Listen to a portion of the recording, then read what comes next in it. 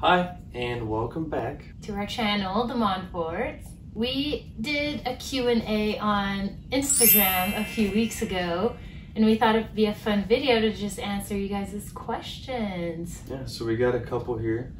So first question is, what's first on our post-lockdown travel plan? Which I'm sure is a question for a lot of people right about now, is where do we go? What do we do with our trips that we had booked?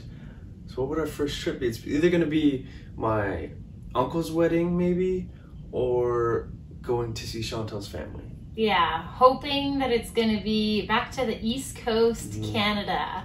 For Christmas, maybe? Because she can leave the country now because she got her travel visa, so that's pretty nice. Yeah.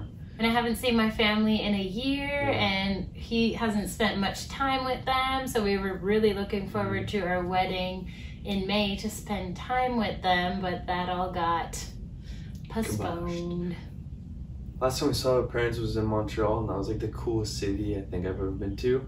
Still want to go back and travel around there a little bit more. Maybe even go to Nashville too in a couple months for a friend's wedding. Yeah, so first trips, probably Nashville, then hopefully East Coast. It's an array Canada. of like 3 possible trips. Yeah, everything's so uncertain now, you just don't know. We have a lot of like flight credits, as I'm sure some of you guys do, so might as well use them. You should let us know what your guys' thoughts are about how you're kind of going about your thought process of booking a trip, because we just don't know what to do because who knows if it gets locked down again. Yeah. Second question. Okay, who takes all of your pictures? Good question. We do. So we started out. I mean, that'd be expensive to bring a photographer. Yeah, we can afford that. Could barely afford to drink water. So we bought this really cool tripod on Amazon. We'll put the link below in the description.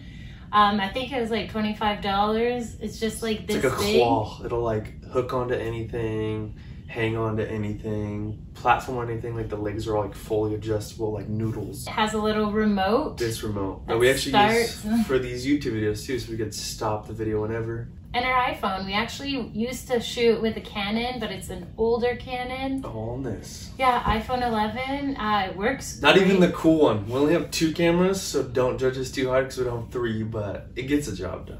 It honestly works really good. The pictures come out less blurry than my Canon.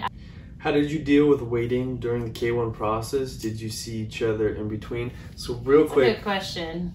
I would like to just say this from the beginning, in terms of any long distance relationship, no matter how far, I feel like this was a big key for us, is to always have a trip pretty much planned and booked. It's like we always would have a trip planned or booked for either like some 3 weeks, 1 month, but we always knew we were going to see each other in a month or 2 weeks. I feel like when we didn't have one planned, it was like, we definitely didn't like it. It was a weird feeling to not know when you're going to see each other. So just have them booked and like be planning the next like 2 trips ahead. It's nice to just always have a countdown. Like you say bye, and regardless if it's 80 days, like it just keeps going down. You know you're going to see each other on that 80th day, unless COVID hits. Yeah. Which, sorry for all of you that are stuck in 2 different countries. I can't imagine how you feel. The process is already hard enough, so I can't imagine adding a lockdown in. Yeah, so how'd you deal with waiting? Well, honestly, the K1 is like, from start to finish, is waiting. Yeah. You submit the paperwork, you're so excited, there's like all this work to get all the paperwork done, and then you send it in the mail, and it's like months and then you don't hear anything. You're like, hopefully it's done right. Hopefully something isn't snug up somewhere. Like we got the notice saying they got it, and then I think it took like 6 months to hear back from them. So I checked the mail twice a day. I checked my emails. I refreshed everything daily, but 6 months went by until we got paperwork from them. It is a waiting game. You just can't stress about it. You just kind of triple check your work and send it off. I feel like you just, if you're gonna do the paperwork yourself like we did, that's like your time to stress, to make sure that like you did everything correctly. And once you know you did it correctly and you sent it out, like the stress is gone. The only thing that's annoying is just waiting for when.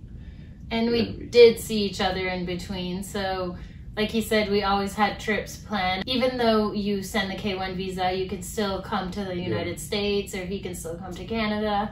So we still had a bunch of trips in between. We still got to see each other, Yeah, we never had a hard time at the border or anything. We even made a trip out of the K1 interview. So that was that Montreal trip.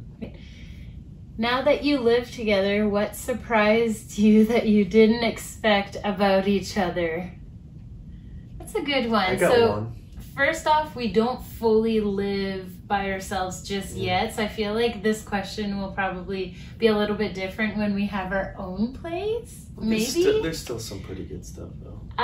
Okay, you go first because I'm not sure. Well, we had only like spent like probably like a 2-week span at the most together at one time, so I didn't notice it, but I don't know if anybody else is as bad, but she's the worst about getting comfortable, like going to bed to watch TV. Like I start falling asleep and then she wakes me up because she's like, looks at me, she's like, I'm not comfy. I'm like, how can you not be comfy? You're laying in bed, just like put your face on the pillow and then you get comfy and you fall asleep. But her, it's like a puzzle.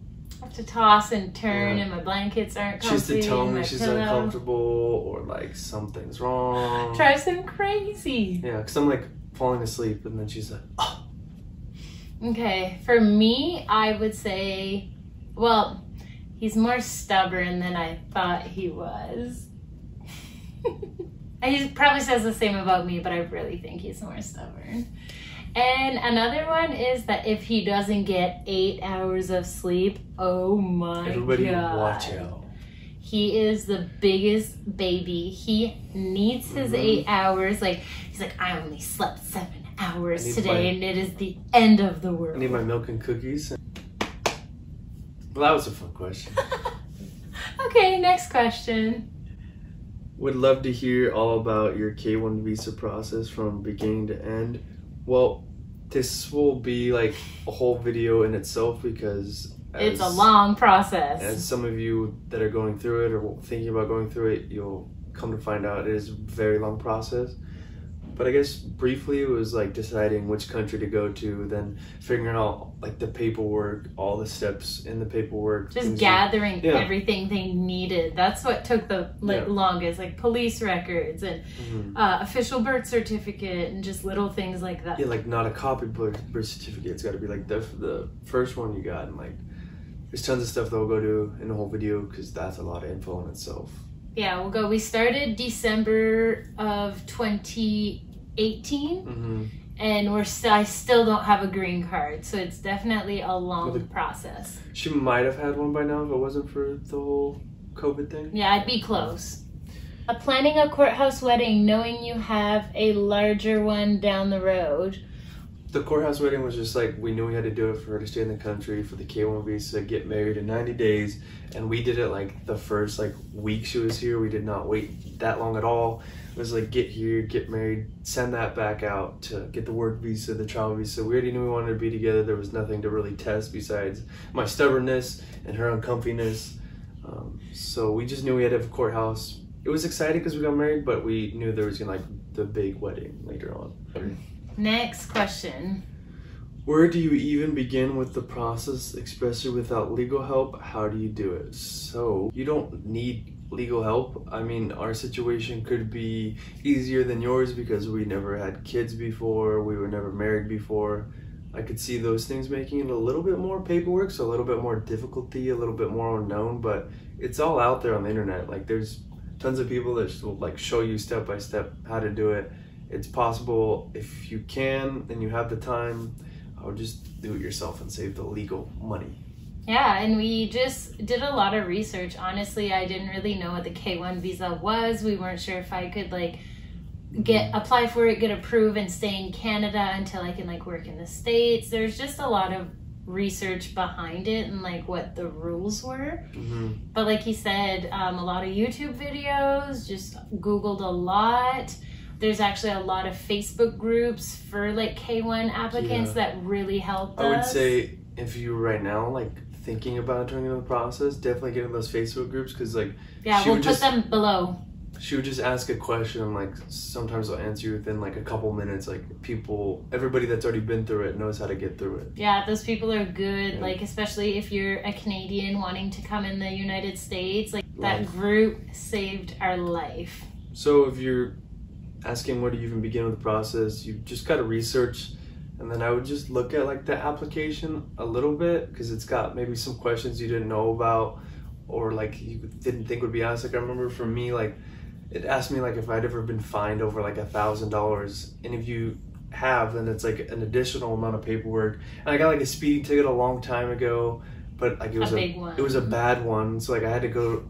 I was like, crap, I can't remember. So I had to go like to the courthouse. They had to pull up my record, and it ended up being like a $700 speeding ticket, so I didn't have to put it on there. But it's just like these little things that you would have not thought about. So if you're thinking about doing it, maybe just run through the application real fast, and if something catches your eye, like it could be a snag, you'll maybe have a little bit more time to look into it. Yeah, I would definitely join the group straight away and do your research before sending it off. Just knowing that like in 9-ish months, like you have to be ready to move to the States, and then knowing that you almost can't work for a year. We honestly didn't really know that at the beginning. We thought that I could either stay in Canada and still work.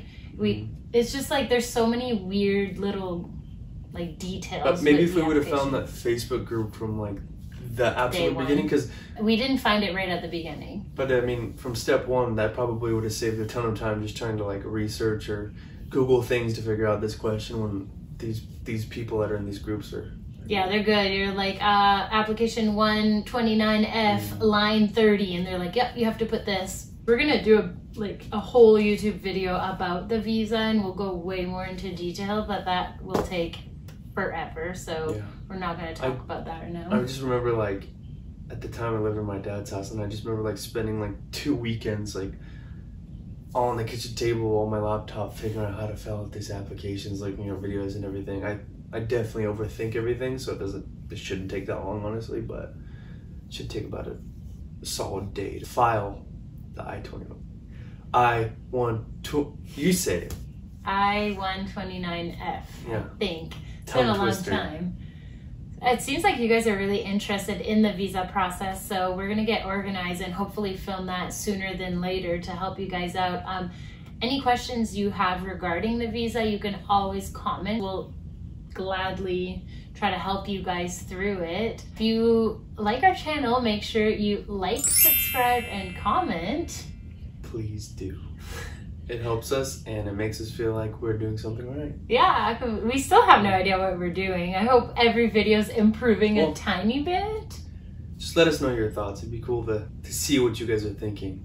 All right, well, we'll see you next time.